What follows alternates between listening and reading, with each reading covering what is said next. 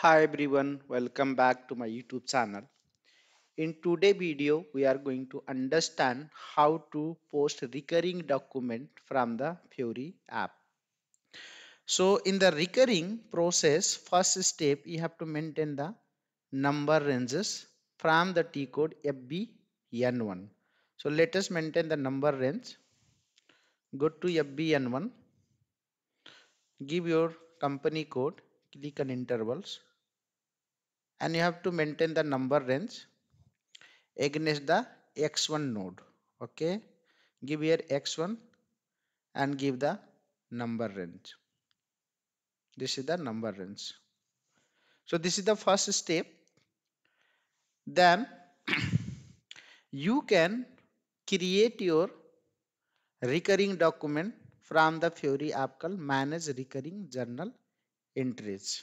Okay, prior to that, let us understand what is the meaning of recurring entry. So if any journal entry is repeating every month, then you can create that recurring journal entry and you can post every month.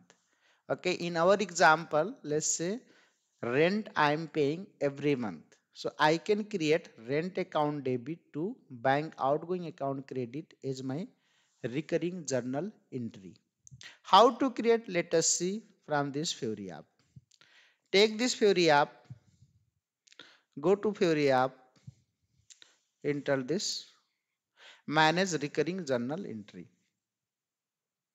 Okay, click on create new journal entry. Okay, give the document type, give company code, give currency. During posting time, either you want to use fixed exchange rate or current exchange rate, give this one. Here you can post ledger specific also. Recurring journal entry from Fiori, you can post ledger specific, but same is not possible from the GUI side. From the T code it is not possible.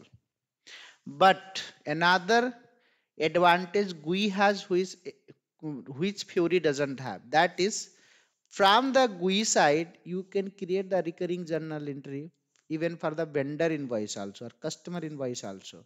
But from this Fiori app, you can only create the recurring journal entry only for GL to GL. You cannot create recurring journal entry for vendor and customer invoice from this Fiori app. So that is the limitation. Another limitation which we have, any document, recurring document created from this Fiori app cannot be seen from the GUI T code. Okay, any recurring document created from the Fiori side, from the GUI side, cannot be seen in the Fiori side. So that is the limitation it has. Okay, now let us create the recurring journal entry. So this is my GL, this is my rent GL, give 5,000 rupees, and this is my bank GL. Okay, give in the credit 5,000 rupees. Double click on this one here. Okay, because this is my cost element, so I have to enter the cost center. Click here, give the cost center. Okay, you can minimize. Once you hit all this mandatory information, then make sure it is green, minimize it here, then come below here. Come here below, you have to decide either this recurring journal entry you want to post in the beginning of the month or at the end of the month. Okay, so let's say I want to post recurring entry at the last of the month. Okay, so I have to select last day.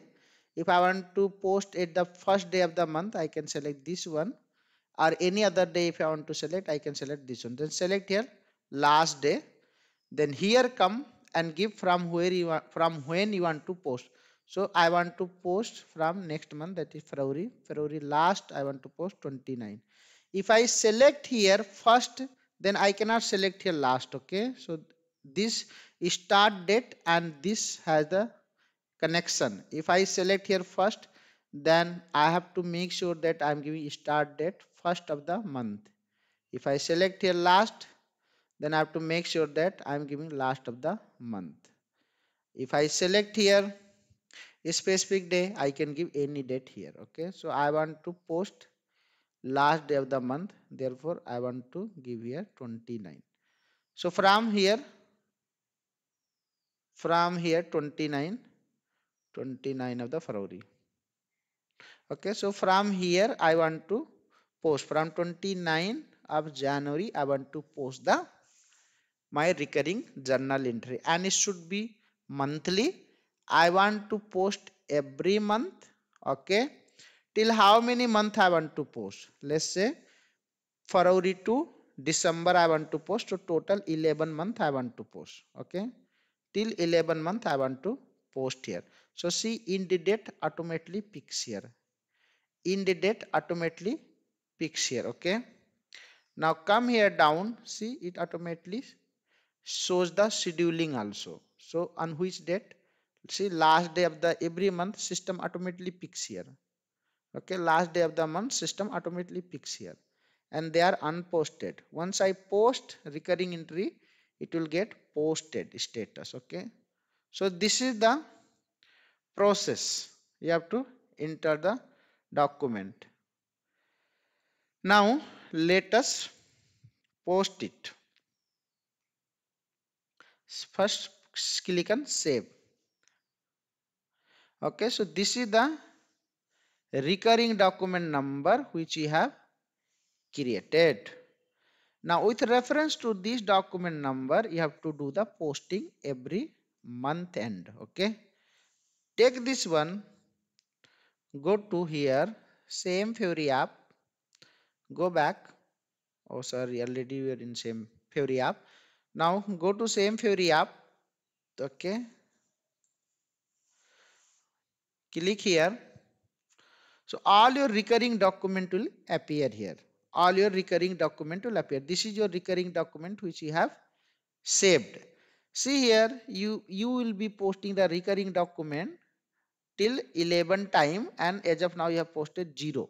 You have not posted any recurring document as of now. Okay, you have just created a recurring document. Then here it will show the status, and it is also showing when next you have to post. So it is 29 of February 2024 you are going to post. Now select this one. You can select multiple also at a time and go to here below post.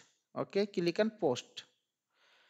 And on this date you have scheduled the posting. In case if you want to change also, you can change and you can post. Okay, if you want to change, then click on this one and you can enter any specific date here, but I want to post on same date, so post it here. Okay, so one recurring journal entry has been processed and created. Okay, see, the moment you post, one got updated. It means that one one time you already posted the recurring document, and next you have to post in the March month. See, it got updated next posting that. If you go inside, you can view also here. Okay, you can view also. So see, first month, sorry, the February month got posted, and this is the accounting document, and it got posted.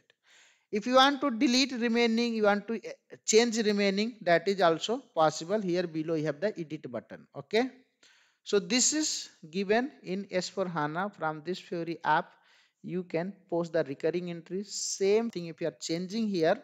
Okay, then the change you can see from this Fiori app. And this is what I told. Major difference which I found between Fiori and GUI is Fiori will allow you to post the ledger specific. GUI will not allow you to post the Fiori ledger specific. But GUI has also functionality to do the recurring document for vendor and customer also. But this Fiori app doesn't have that functionality. Another point, whatever recurring document you are creating, either from, if you are creating from GUI, you cannot post from the Fiori. If you are creating from Fiori, you cannot post from the GUI. Okay, so these are the limitation it has. Thank you so much for watching the video. Please subscribe the channel if you want to learn advanced thing and if you want to be ahead of all your competitors. Thank you.